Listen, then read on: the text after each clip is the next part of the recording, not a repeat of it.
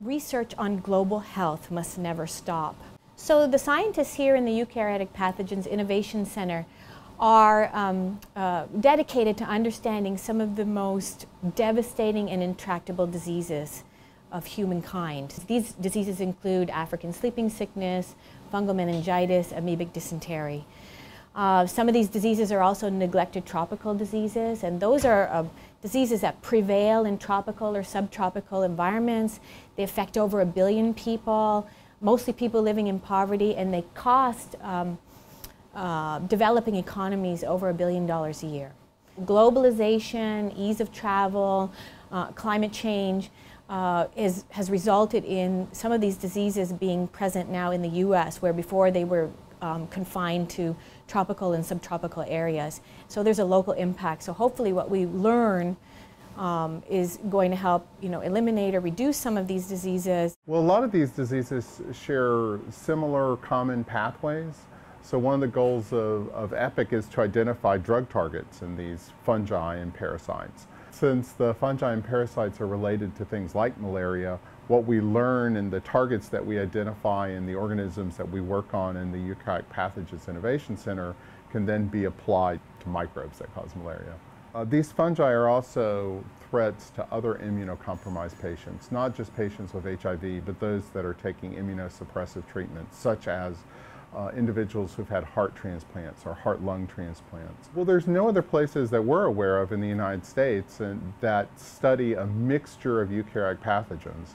Our group studies both parasites and fungal. So basically we study any kind of eukaryotic microbes that cause disease. Although EPIC maybe doesn't deal with the types of diseases that the general public may be more familiar with, we still deal with diseases that cause millions of deaths per year worldwide. So what we learn about those diseases can then be applied to these other diseases, such as malaria, for example. This COBRI grant is going to allow us to establish a legacy of scientific inquiry.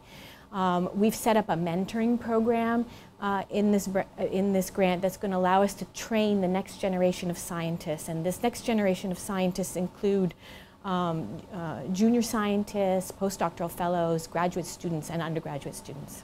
We collaborate with folks all across campus, and so we have specific collaborations with faculty in biochemistry and chemistry and physics. The shared infrastructure, first of all, in the life sciences facility really facilitates that. It really facilitates teamwork, informal peer mentoring, mentoring of junior scientists. I think one of the things that makes our EPIC COBRA unique is that we have mentoring not only happening from senior faculty on campus, but we've gone out and sought some of the most well-funded and brightest researchers that we could to serve as mentors for individual faculty. So each individual faculty targeted investigator faculty member has 2 external mentors that they can interact with throughout this whole process. So the undergraduates who have worked in these labs have gone on to the very best graduate medical schools in the United States. And some of them have stayed in this field. And other students who have come out of these labs are staying in the biomedical area. Our graduate students take the best postdoctoral positions, whether that be in academic labs or in government labs. One of my previous graduate students has now moved on and working in viruses, which is something that we don't really focus on here in EPIC yet.